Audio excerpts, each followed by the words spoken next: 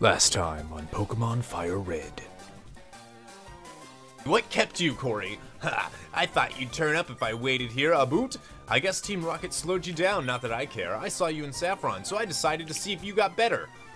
So he followed me into a corporation that is being taken over hostily and didn't do anything.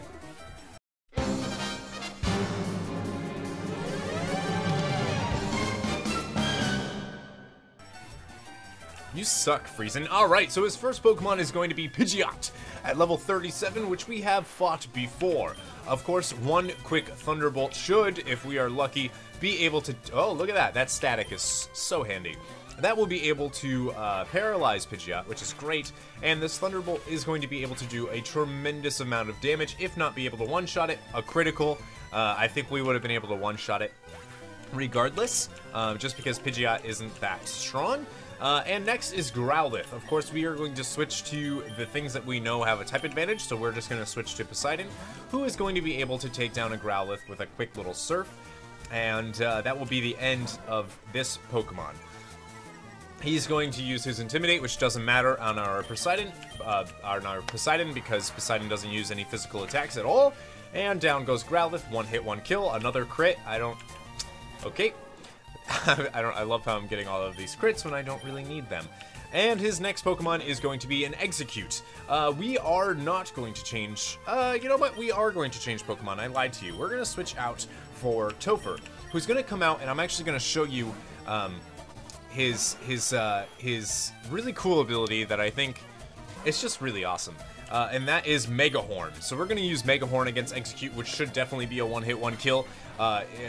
Yeah, there we go. Execute is ×4 weak to Bug, and as I said before, Mega Horn is a Bug-type attack. Super useful to have. And Bruce hit level 33, which is great. Next is going to be Alakazam. Again, we're just going to stay in with Topher, because Topher is going to be able to use Mega Horn or Shadow Ball now to take down Psychic-type Pokemon. And this should be a one-hit, one-kill, no problem as well. Good to know that we also outspeed a level 35 Alakazam. That is very, very good to know. And this is probably one of the easiest fights that we will have. We are actually going to switch out, and we are going to send in the one and only Chew against his Blastoise, obviously, for reasons, you know, electric types versus water types. As always, it's always Raichu versus his starter, in this case, in this particular case.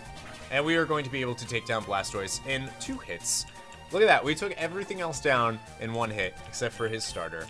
He should feel proud. And it protected itself, so it's not going to die. It's not even going to get hit with this Thunderbolt. And he used Protect again. Wow, I'm surprised it worked twice in a row there. That's kind of weird. It's not supposed to, as far as I know. Or it has diminishing returns. And somehow Raichu, well, because he didn't use Protect, Raichu was able to go first. And goodbye, Blastoise. There you go. We just beat Rival Friesen for one of the last times in the entire game. That's pretty exciting. Oh man, so you are ready for Boss Rocket.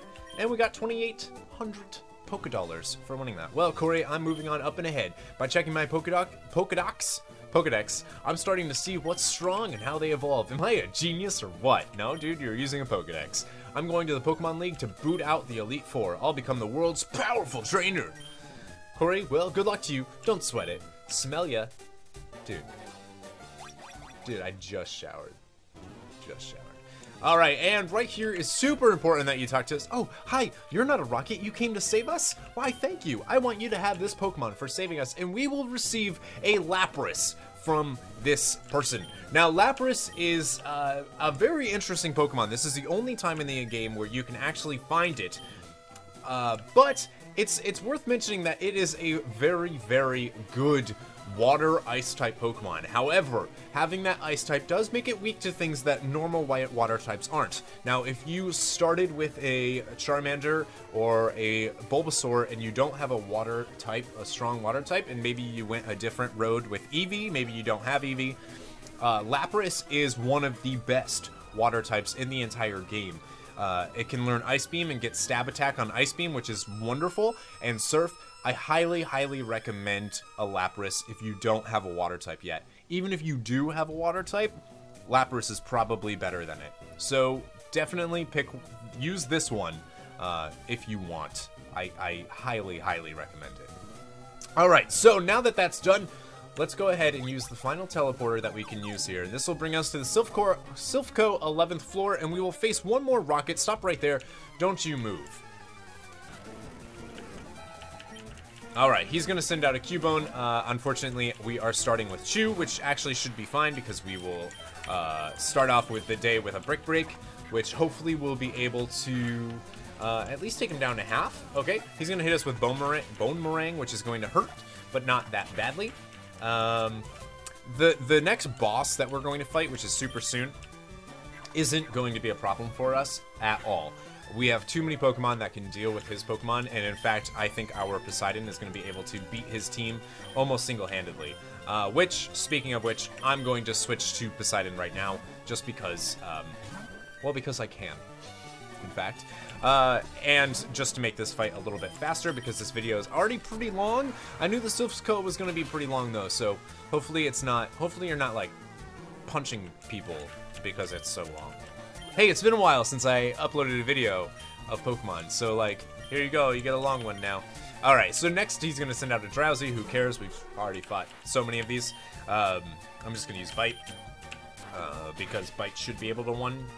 No? Wow. Impressive. Impressive, impressive. He's going to use Meditate. Not a big deal at all. It's just going to raise his attack, which is super stupid because he is a Drowsy. So... he's not going to be attacking me much, and even if he did, with his raised attack, it's not really going to do anything. We got 2,000 Pokedollars for winning that because of Poseidon's Amulet Coin. Right here is a item, I believe, that we can pick up. Or is it in this middle tree? It's always in the middle tree. There we go, we got a Revive, and we will finally use the last card key. Bingo, the card key opened the door. We have defeated every trainer in this entire Corey, so we meet again. The President and I are discussing a vital business proposition. Keep your nose out of grown-up matters, or experience a world of pain.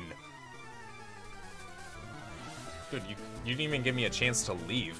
And Boss Giovanni would like to battle. Now, it looks like he's tossing a Master Ball in his thing there. Not quite the word I wanted to use. Luckily, he starts with Nidorino, which is good because I accidentally left Chew in first. So we're just going to go ahead and use a Thunderbolt. It's not going to do too much, but my hope is that we can at least beat his Nidorino with our Chew, which we are able to do no problemo. Good job, Chew. Good job. I love you. So he's going to start with a Nidorino, which isn't that powerful, and we are going to... well, level up off of that for Bruce. And now he's going to switch to a Nidoqueen, which is a perfect time to switch to our Poseidon. Poseidon, of course, has Ice Beam and Surf, and it just so happens that obviously Nidoqueen, just like our Nidoking, is a ground poison type Pokemon, so we'll be able to use Surf. And it will be able to do a lot of damage. I don't think it's going to be able to kill it because Nidoqueen is so tanky. It wasn't able to kill it. He's going to use Tail Whip.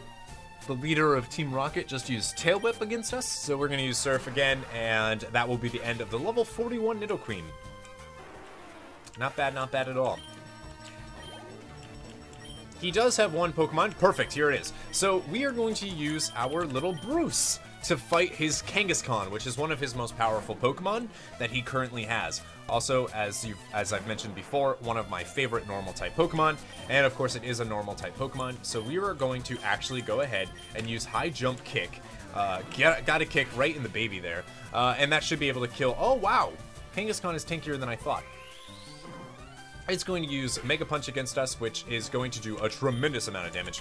I don't want to risk missing, so I'm going to use Rolling Kick, which is enough to kill it. We didn't need a crit there, but I'm glad that we get the crit hacks.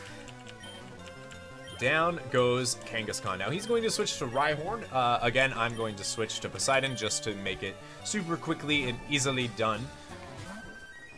And Poseidon's going to level up on this fight as well. So his Rhyhorn is going to go down with one Surf. He has no special defense whatsoever, and being a rock ground type, he's quad weak to water, so he's just gonna die. Poseidon could blow on him, and he would just fall over. Very powerful Rhyhorn. Now he's trying to learn Haze. Haze isn't actually that great of a move. It basically prevents status ailments from occurring to your party. So while it could work in some competitive play, it's not necessarily useful right now. Boss Giovanni has been defeated. Oh, I lost again. We get 8,000 Pokédollars for winning that fight. Pretty impressive. Blast it all, you ruined our plans for Silphco, but Team Rocket will never fail. Corey, never forget that all Pokemon exist for Team Rocket. I must go, but I shall return, Laverne. Alright, we defeated Boss Rocket. And here we will be able to go ahead and talk to Oh, dear boy, thank you for saving Sylph. I will never forget you saved us in our moment of peril. I have to thank you in some way because I am rich. I can give you anything. Here, though, maybe this will do. How about a mansion? And we put the Master Ball on the Poke. You can't buy that anywhere. It's our secret prototype Master Ball. It will catch any Pokemon without fail. You should be quiet about using it, though. What am I gonna do? Shout, I caught it with a Master Ball. You can't buy that anywhere. It's our secret prototype. It will catch any Pokemon. So thank you for rescuing all of us. We, from the President down, are indebted to you. Alright, so the best bet for us to use right now, or best thing for us to do, is to actually go and just use an escape rope, which I don't believe I've used one in this entire playthrough. So we're going to go ahead and use an escape rope. That will bring us to the outside of Silphco. We gained a lot of levels in this video. We received a Lapras for our Pokedex, the only one in the entire game. This video was pretty long, but I think it was really great. And it's worth mentioning that this is not the last. We will see a Friesen or Boss Giovanni. Thank you guys very much for watching. If you enjoyed this video, please leave a like. It helps tremendously. And let me know in the comments below if you guys ever got stuck in Silphco. When I was younger, this place was like, I remember it being mind-bogglingly huge and being stuck all of the damn time and not knowing where to go, and as I've gotten older, now I run it and I could literally do it with my eyes closed. So let me know if you guys ever got lost. I know I sure did. Thank you for watching, and remember, never give up.